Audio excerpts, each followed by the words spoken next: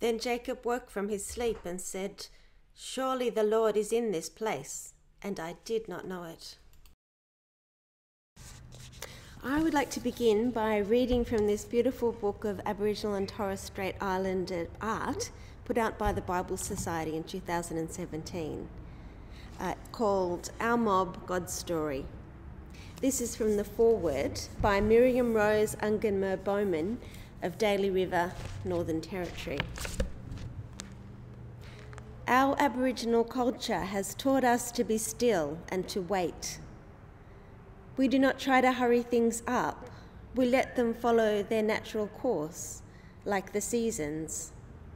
We watch the moon in each of its phases.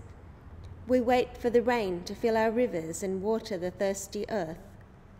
When twilight comes, we prepare for the night. At dawn, we rise with the sun. There are deep springs within each of us. Within this deep spring, which is the very Spirit of God, is a sound, the sound of deep calling to deep, the sound of the Word of God, Jesus.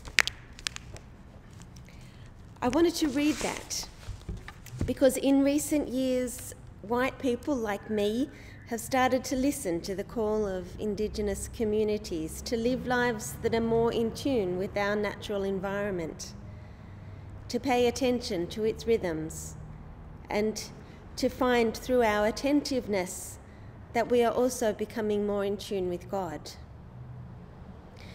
I say we have just begun to do that, but our readings this morning, every one of them, shows us that being in tune with our environment has been very much a part of our Judeo-Christian background right from the start. It's not something new that we are learning for the first time from our Indigenous friends.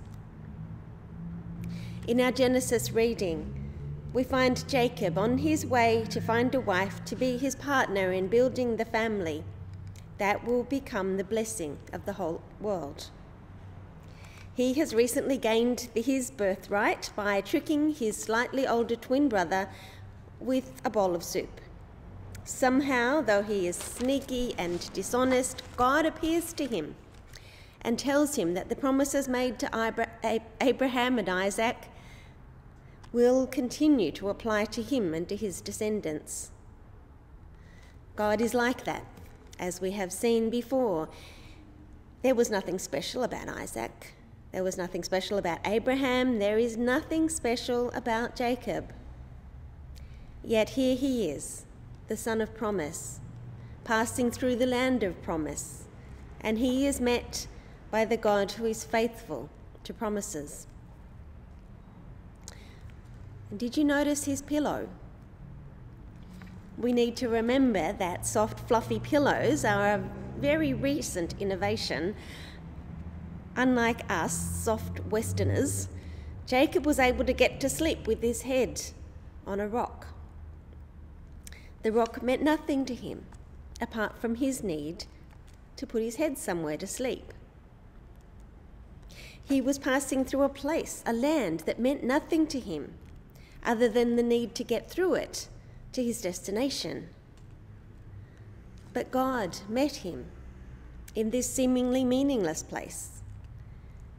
And that rock pillow became a pillar to remind him and others of God's presence. God is not limited by church buildings or temples. God can meet people anywhere, and the most ordinary of objects can direct attention to God.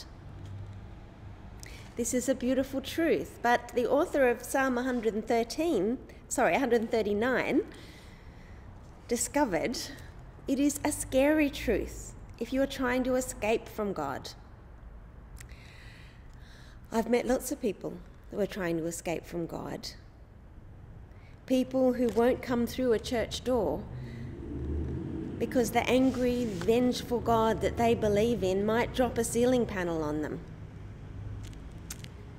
People who believe in an angry God like that like to think that God can be safely contained within a building.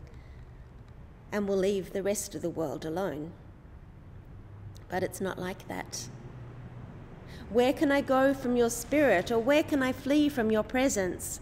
If I ascend to the heavens, you are there. If I make my bed in Sheol, you are there. If I take the wings of the morning and settle on the furthest limits of the sea, even there. Though I climb to the top of Sky Tower, though I ride a whale off Stradbroke Island or drink 4X at the Birdsville pub, even there, there are no secular spaces. God can find us anywhere, which can be scary for people who believe in a scary God. But as the author of Psalm 139 discovered, when the God you can't escape finds you, it will not be to hurt you, but to guide you, to hold you safe, and to turn your darkness into light.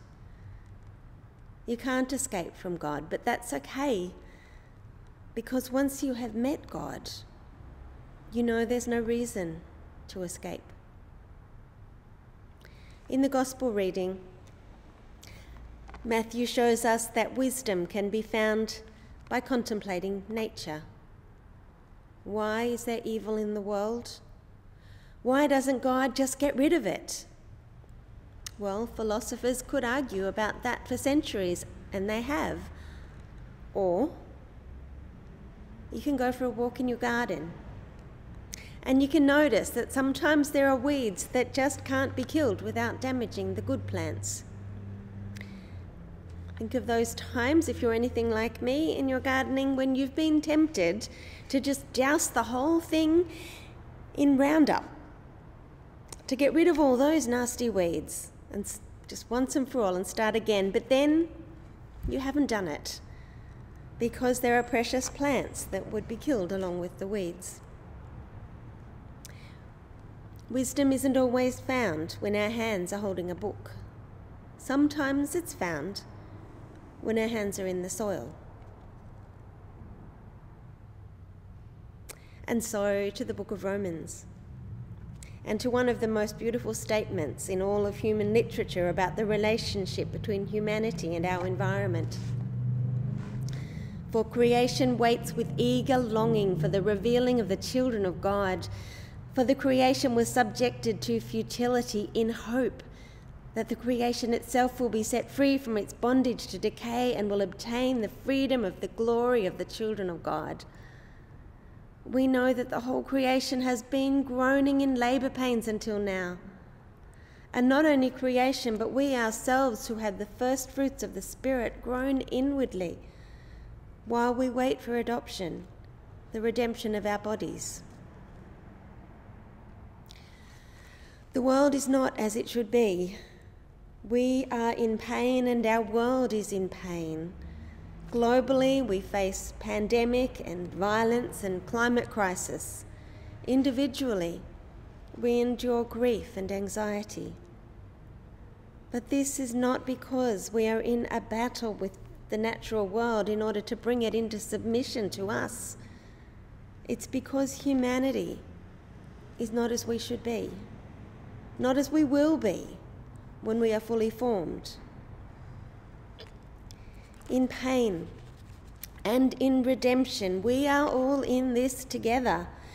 The world is groaning because of us. We are groaning because life is hard, and the Spirit of God groans within us. All of us groaning. Humanity, God, and all creation.